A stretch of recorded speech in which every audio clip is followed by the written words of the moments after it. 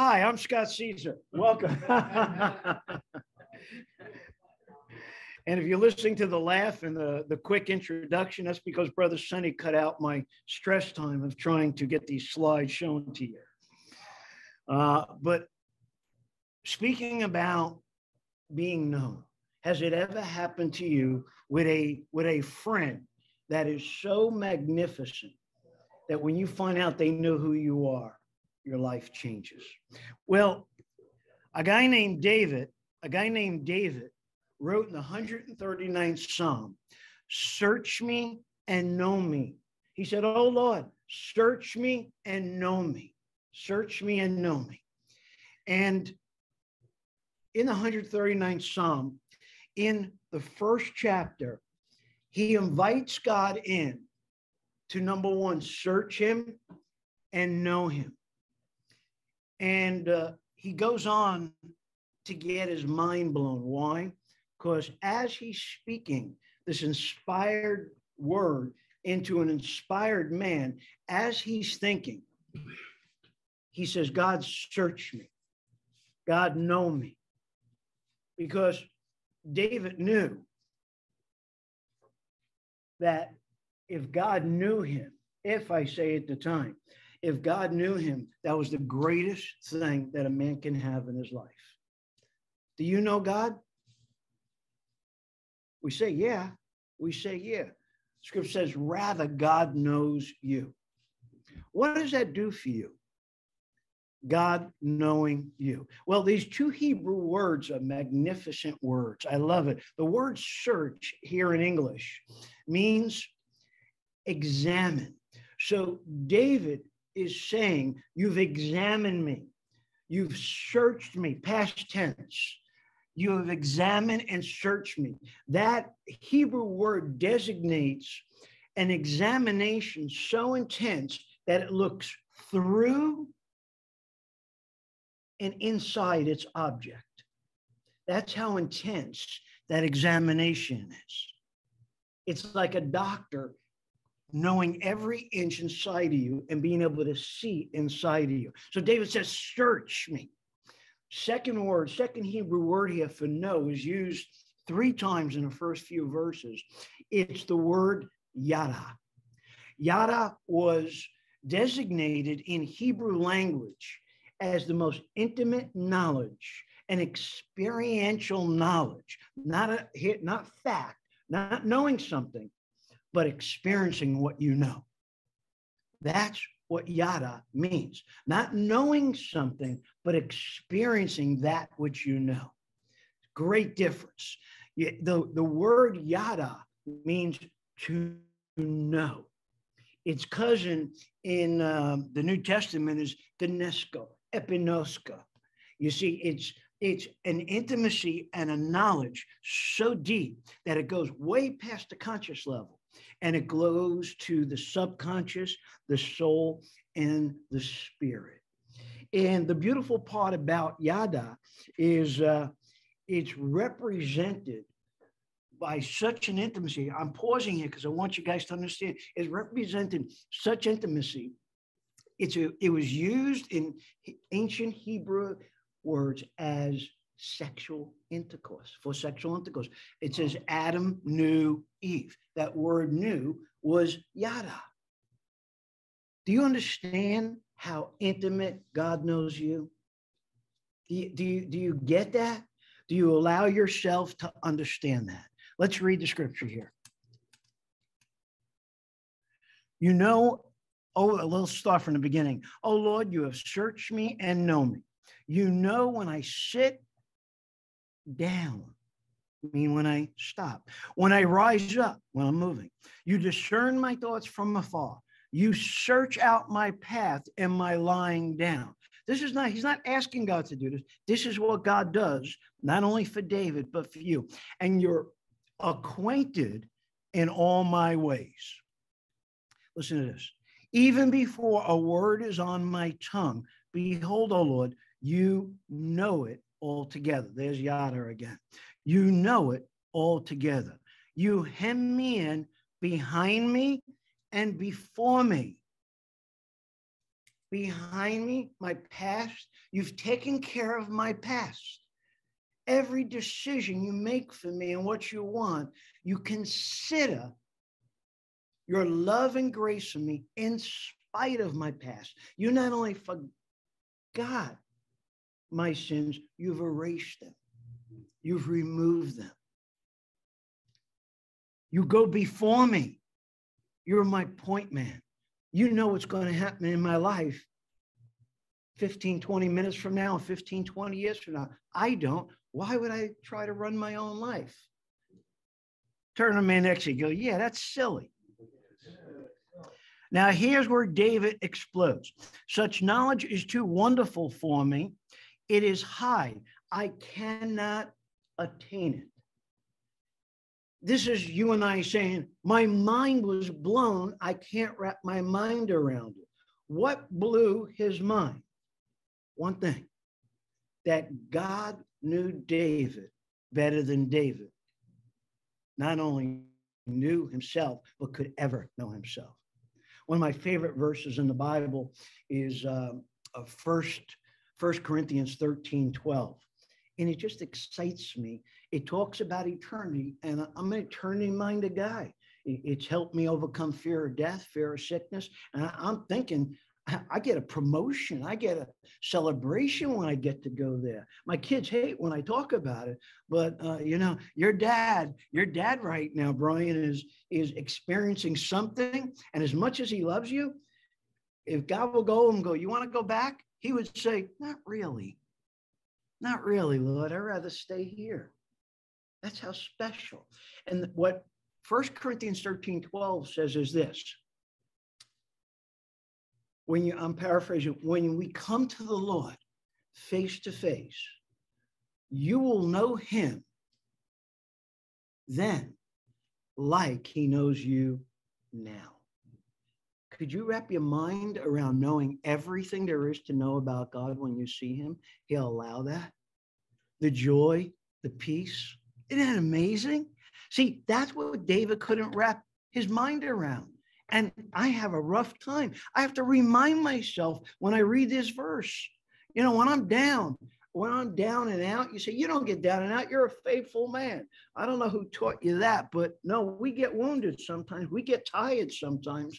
And sometimes we walk by faith, but we're numb inside and we just keep falling forward, right? You fall forward so you won't fall backwards. And it says, search me, oh God, you know me. Such knowledge is too wonderful for you. This is how I love reading my Bible. I take a picture in the iPad and I just love scribbling on the notes. Now, you know who knew this also? The Apostle Paul. The Apostle Paul knew this. And he writes to the Galatians, but now you know God. Meaning he's complimenting. Now you know God. You've reached a level that you know God intimately. And he says, or better still, God knows you. Better still, God knows you. You see, the Bible and its inspired writers puts the fact that you are known by God as the greatest thing in your life. Gentlemen, the joy of knowing God is in knowing God knows you. You say, Scott, that looks like a picture of a mug. You see, these words changed my life. When I realized the creator of the universe keeps the universe going, however he maintains it, with a blink of an eye in one hand, and holds you and I in the left hand and actually cares about our heart, cares about our feelings. Could you wrap your mind around that? Could you just think about that? Author Stephen Mansfield wrote a biography on President George W. Bush. He did a lot of research because he couldn't get President Bush on the phone. It's not something that happens. And he was hoping, like you and I, that the book would be a success. A little nervous, not 100% confident, he went ahead and wrote the book through research and what other people told him about George W. Bush at the time, who was president. And it was a beautiful book that he wrote. And as he's waiting for the information to come back from the publisher about how it's doing, did the critics like it? What do you think people think? You know, when you do that, sometimes when you produce something. Well, one day the phone rang, and he picked it up and says, "Yes, Stephen Mansfield." And he says, "Hello, this is the White House. Could you please hold for President George Bush?" Well, after he dusted himself off and got off the floor, he picked up the phone, and it was the president telling him that he loved the book, he read the book, and I want to thank you, Stephen. And he called him Stephen. And he hung up, numb, but his life was changed. Why? Because the most powerful man on earth decided to tell him, "I know who you are, and I'm proud of you for what you've done." You think his life was changed a bit? Absolutely. Let me ask you a question. How is your life changed? How is your life changed when you know that God knows you better than you know yourself? You say, "Scott, I'm in. I want to feel this and I want to know this. This is really important. And I get it. And it's something I've wanted my whole life. I want to know how I can love God more. I want to be a man who inside says, I love God. That's why I obey God." Well, man of God, as you see in the chart there, I can only tell you what's happened to me. I spent a decade trying to get to know God. All self-effort, all on my own, reading every book I could. You say, "Scott, you sound a little passionate and obsessional." Yes, if you get stuck with one of those brains, you'll do it too. But knowing God was my first step, and that's your first step. Know God. Yeah, I'm not going to tell you pray and read his word, because until you get the passion and the spirit within you to do that, you won't do that consistently. You see, you don't need to be great to be consistent. You just need to be consistently great in your passion for God. Next, you want to know God's love. I learned that by going through the Psalms. God gave me an acronym for the Hebrew word hesed. And I learned all about God's covenant love, God's humble love, God's explosive love, God's steadfast love. He has an enduring love that I just couldn't believe. And then a divine love, how different it was from mine. And after I knew about God and his attributes and his names, I learned about his love. And then when we learn about God's love, he takes us to the next level and allows you to see his greatness, his omniscience. See, David didn't get his mind blown because God was everywhere. David got his mind blown because everywhere David went, God was.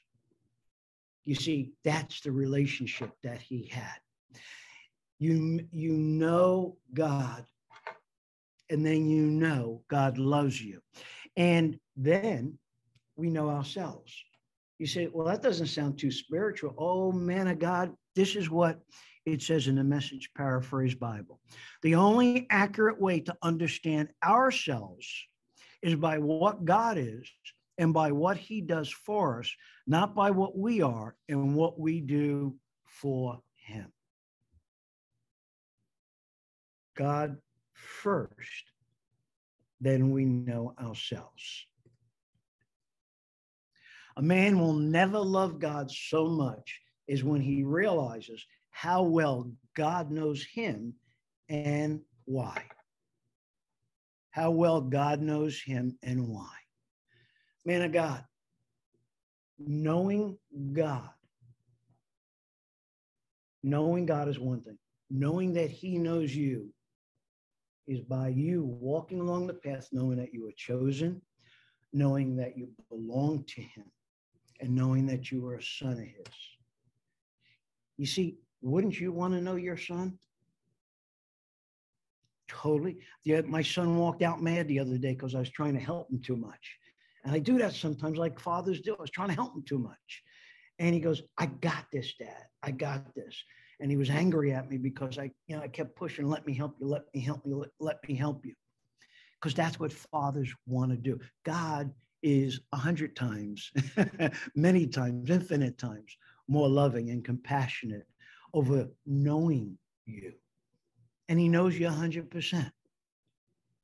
The joy of knowing God is in knowing God knows you. I made a mug on it.